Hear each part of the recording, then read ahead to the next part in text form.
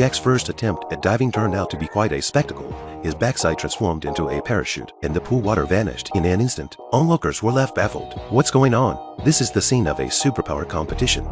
Currently, judges are recruiting individuals with superpowers to battle formidable villains. Next up is Jack. As he steps forward, he does nothing at first. Suddenly, Jack enlarges his feet, leaving the three judges thinking, "Is this it?" Jack then proceeds to enlarge his head, and the female judge instantly gives him a pass. Following Jack is a young girl who starts singing the alphabet upon arrival. Turns out, singing the alphabet isn't her superpower. She possesses incredible strength, effortlessly lifting tons of weight. The girl casually tosses the table in front of the judges. Oh, frightened, grant her approval.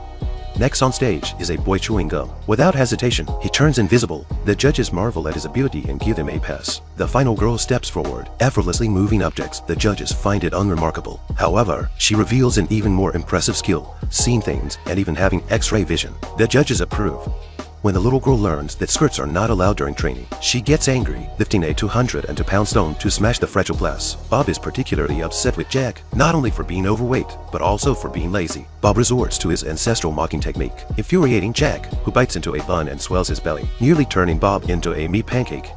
The team trains diligently and makes rapid progress. John activates his clairvoyant mode, effortlessly observing a beautiful woman dancing in her room. Anna not only splits steel pipes with one hand but also throws shot puts with unparalleled precision. The team coordination has vastly improved, not only handling challenges perfectly, but also finding time for some flirting. However, due to the early arrival of evil forces, the commander feels they are not ready to face them. He plans to enhance their superpowers with gamma rays, but this method has severe side effects, leading to loss of control. John, with his X-ray vision, sees through the plan, and they decide to unite and save the coach.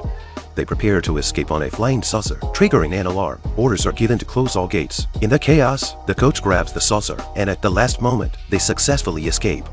Suddenly, the sky lit up with fire and lightning, and a monster appeared out of nowhere. Upon closer inspection, Bob realized that the monster was none other than his brother, Mike. It turned out that Mike had been infected by gamma energy, gone astray, and mutated into a monster. With a single punch, he sent Bob flying far away, and followed it up with another punch that nearly killed Bob. At this moment, the children ran over. In the midst of the confrontation, a secret weapon was activated, but it seemed to have little effect and was heading straight for Anna. Just as it was about to hit her, the coach's latent superpower kicked in. His body shook violently, and it swiftly carried Anna away. Mike, thoroughly angered, unleashed a devastating shockwave at the soldiers lurking around, rendering them defenseless. Meanwhile, Bob, moving at a speed surpassing light, covered the vast grassland in just 1 second, returned in battle attire, and began running in circles on the ground, creating an instant green tornado.